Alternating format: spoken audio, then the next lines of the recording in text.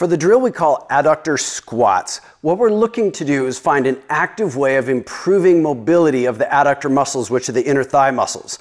The goal at first is to find something that you can rest your leg on, like this, where your knee is straight and your toes are pointing forward. Now I've got two different heights here to show you that I can use either one, but when it's lower, I really have to squat down to feel much of a stretch.